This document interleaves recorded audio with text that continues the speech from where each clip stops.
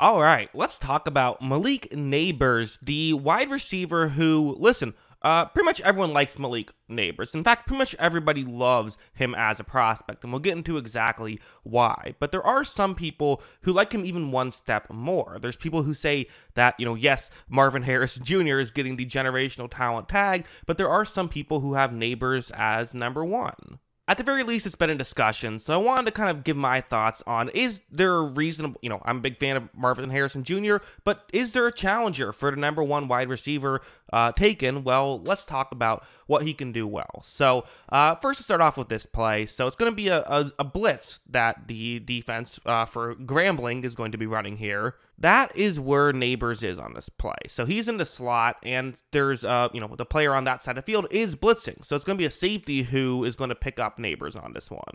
Watch as when the quarterback takes the snap, you see Nabers at first, definitely doing a bit of a not giving away what he's doing, right? In fact, he's kind of essentially just walking out there right now, trying to make sure he doesn't quite give away what route he's going to run.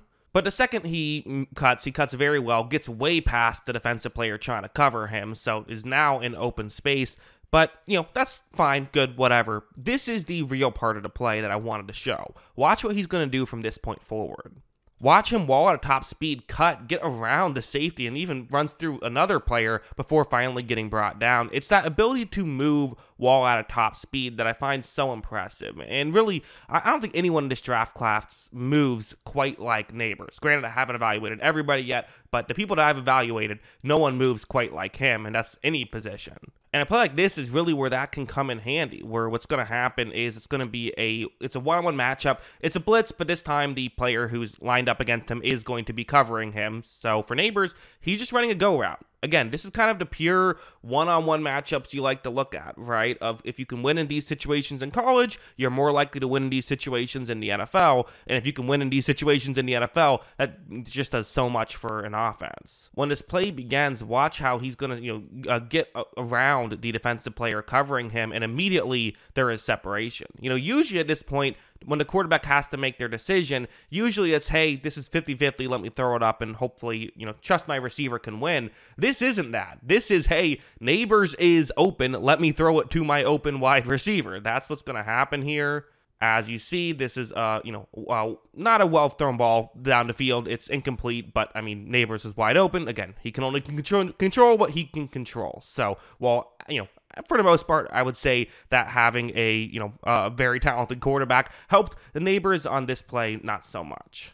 But even stuff like this is just really impressive, where it's going to be a route where, so you see, simple stuff, right? Just kind of underneath here. It's on 3rd and 10, so you don't expect a lot from a route like this. Watch as when this play begins, you're going to see that, again, kind of not too difficult of a route, but hey, you get the catch, you get some yards here, which, on the outside of field goal range, maybe you could try a long field goal here, although college kickers are not NFL kickers, so who knows, but this play is not over. And what Nabers is doing, despite the fact that his back is turned away from the back of the field, he makes the catch, and he kind of realizes, well, I'm running towards the bottom of the screen, the player covering me probably also doing that. So without looking, he immediately cuts towards the top of the screen. That allows him to pick up the first down, kind of runs behind it, but is able to break a tackle, gets the first down, and is able to extend the drive. So really good stuff there once again from Nabers. That's not just his athleticism. Well, it is his athleticism. It's having a good feel for the game. And that's definitely something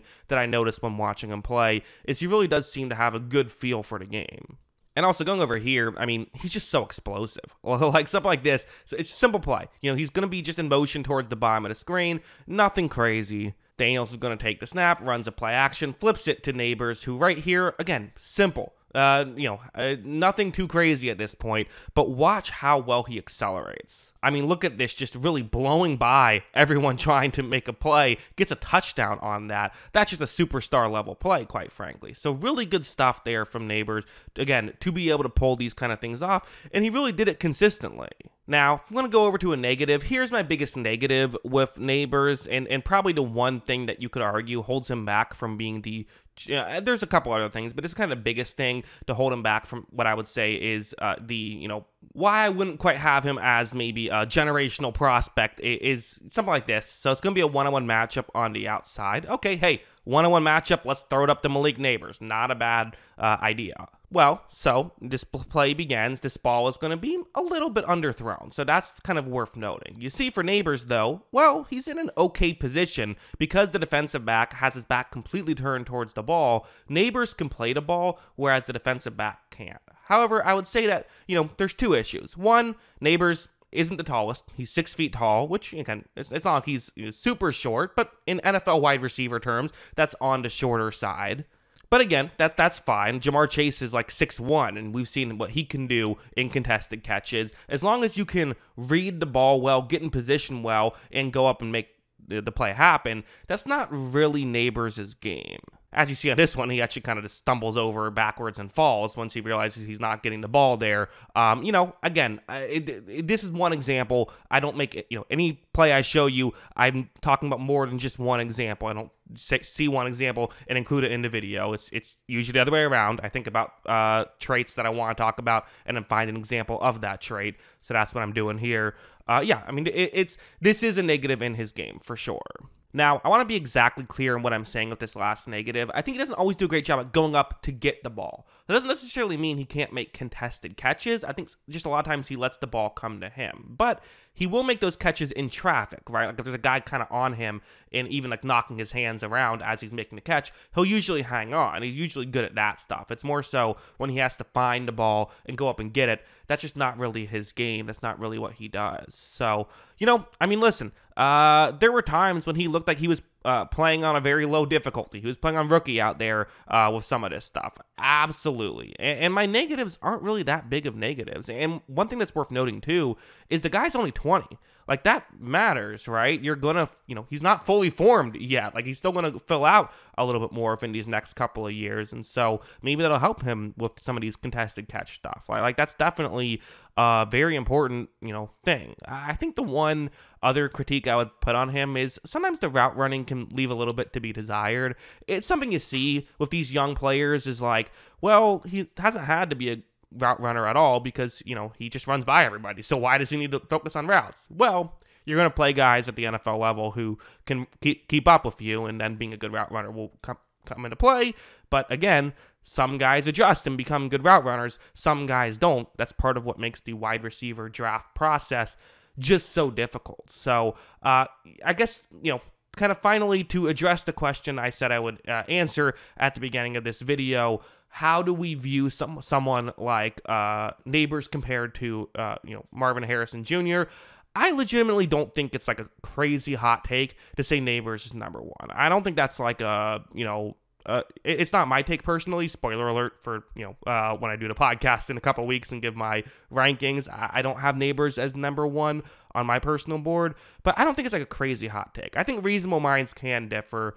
To me personally, I'd probably say Nabers has a bit of a higher floor, but one thing I've talked about is how I usually suck at evaluating wide receivers because I focus too much on ceiling and not enough on just what are you probably going to be. And I think if you look at what they're both probably going to be, I think Harrison Jr. would probably be better. But if you look at just upside, if that's what you're focused on, I don't think it's crazy to say that Nabers could be better eventually because there is so much good stuff. The only other real negative I had on his game was that, was in a great situation with a great quarterback. That factors in, of course, but a lot of these guys were in good situations. So, yeah, those are my thoughts. What are yours? Let me know in the comments below. Always love hearing from you. And, of course, as always, thanks for watching.